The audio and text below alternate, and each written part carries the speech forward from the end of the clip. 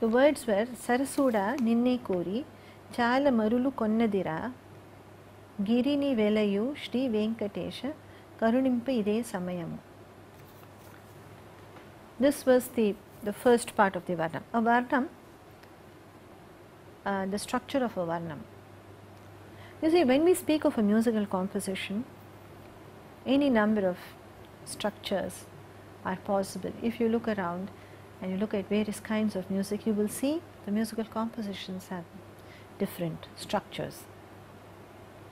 You could have a simple composition such as we have in Carnatic music in the beginner's level, what is called Geetam. Now Geetam is a composition, a very simple musical composition which has a set of about 8 to 10 lines, and these are just sung one after another without repetition and without any other sections of the composition. Varavina Mridupani Vanaruhalochanarani Suruchirapam Bharaveni Suranuta Kalyani Nirupama Subhaguna Lola Nirata Jaya Pradashila Varada Priya Ranganayaki Vachita Paladayaki Sarasija Sana Janani Jaya Jaya Jaya Jaya Re Re. In Hindustani music, if you look at a khayal composition or dhrupad, if you look at a khayal composition, it has two parts to it, what is called the sthayi and the antara.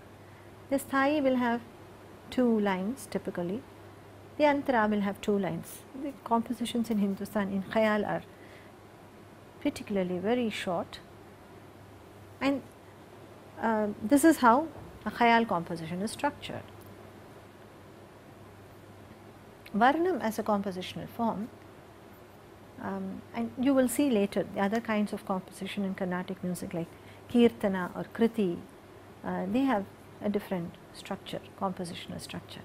Now Varnam as a composition is divided into 2 parts. We have the Purvangam or the first part and the Uttarangam, the second part. The Purvangam essentially consists of some Sahitya portion or textual lyrics. Usually there are 2 lines of what is called the Pallavi, followed by 2 lines of what is called the Anupallavi, followed by a Swara pattern, a set of Swaras. These Swaras are called Muktai Swara. So the first part of the Varnam, if you will notice, will have 2 lines of Pallavi followed by 2 lines of Anupallavi. The Pallavi lines normally are in the middle range of the octave. The Anupallavi goes up into the higher regions, the higher octave, and it comes back and it merges into the what is called the Muktaiswaram. And after the Muktaiswaram is sung, you go back to the Pallavi, the first part of the first line of the composition. This is the Purvangam of the Varnam. The Uttarangam, and these are sung as separate parts actually. There is a clear demarcation of these 2 portions of the Varnam, Purvangam and Uttarangam. The Uttarangam starts with usually just a single line, a single avartana of what is called the Charanam, followed by 3 to 5 sets of Swaras, and these are in increasing avartanas.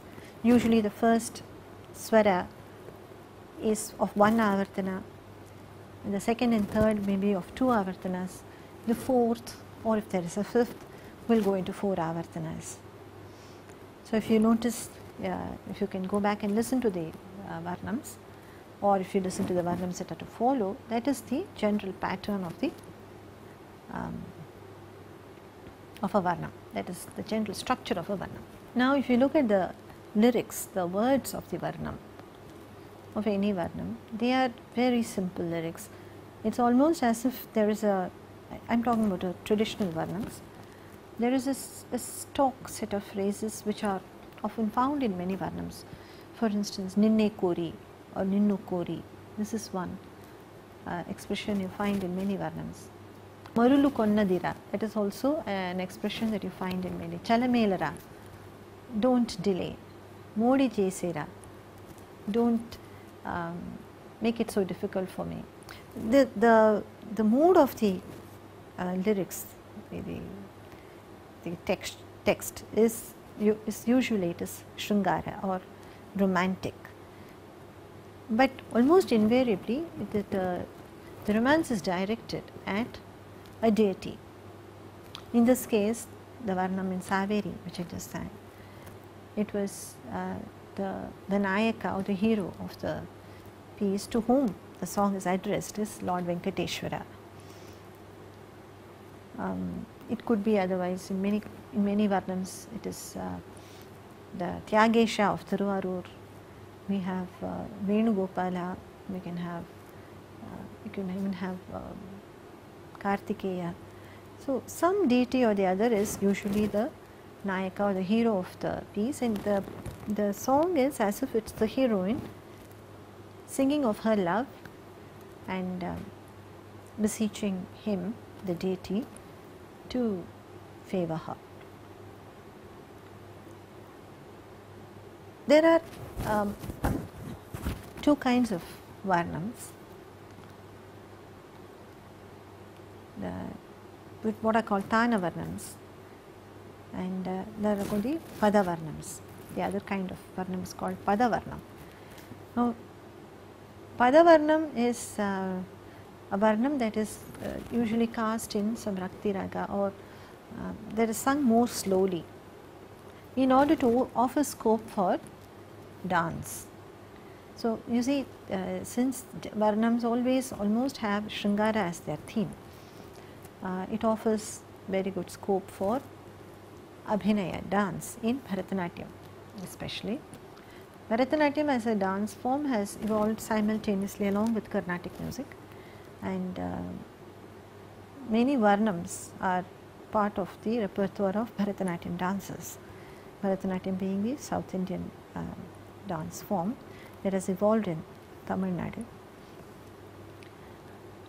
Pada Varnams are rendered at a more leisurely pace, and very often the Charana Swaras, they also have Sahityam. They have text for the Charana Swaras also. So, we have these two kinds, Pada Varnam and Tana Varnam.